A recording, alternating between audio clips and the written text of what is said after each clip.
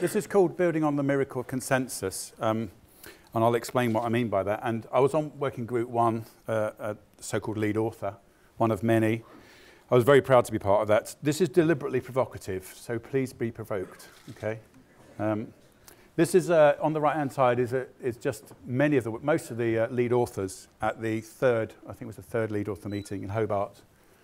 You might just be able to make me out. I'm in the bright yellow T-shirt at the top right. So when you talk of, sometimes you're introduced as the IPCC lead author and you don't really know whether to correct people or not. But here we are, here are all the lead authors.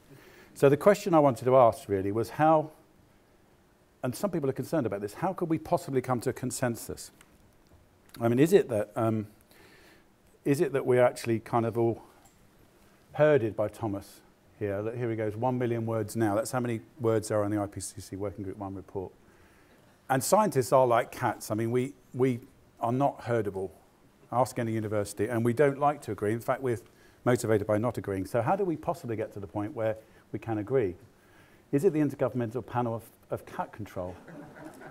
No, it's not. And part of the reason we agree is because some of it's obvious. It's been obvious for a long time. Okay, so let me just give you one example of this. This is one of the key statements from the SPM of the IPCC AR5 Working Group 1. It is extremely likely that human influence has been the dominant cause of the observed warming since the mid-20th century. Very important statement. That extremely likely in IPCC parlance means 95% confidence. It means there's only 1 in 20 chance that's not true. But if you go back to the AR4, we had very likely for that statement. That's a 90%. And likely in the AR, the third assessment report, the TAR, 66%. And we even said discernible, or not we did, but the people who wrote in the report, discernible impact on climate in 1995. Okay, so this is not, in a sense, a lot of this is not new. We just know more and we have more certainty. And if you're being really provocative and naughty, you might say we're more and more sure about the obvious. We're also not sure about the things that are not obvious, which I'm going to come to. Okay, the problem is that CO2 keeps going up. This is the CO2 at Mauna Loa that we've seen. It's now over 400 parts per million. That's certainly the highest rate, 100,000 years, maybe more.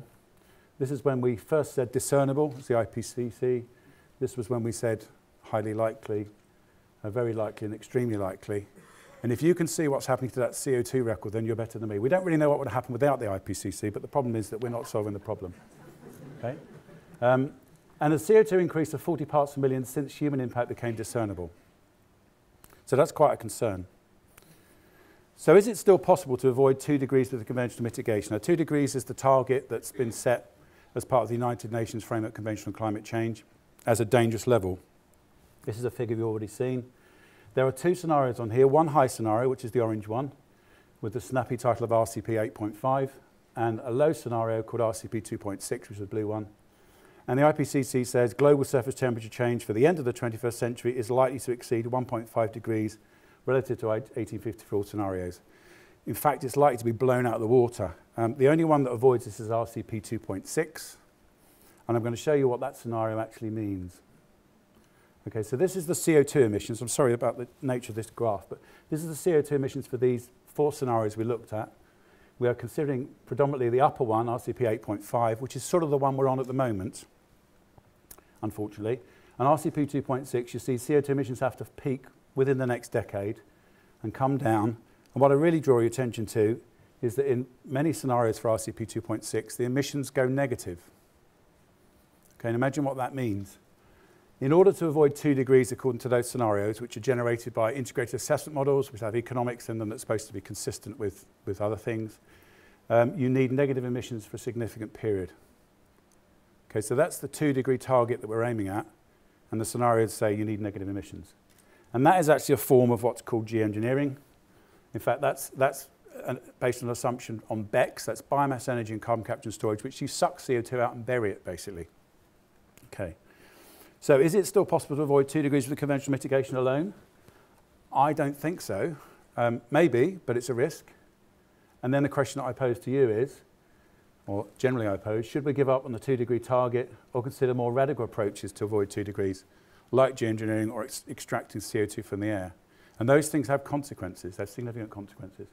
And that's too hard for me to answer, so I'll let you decide. Thank you very much.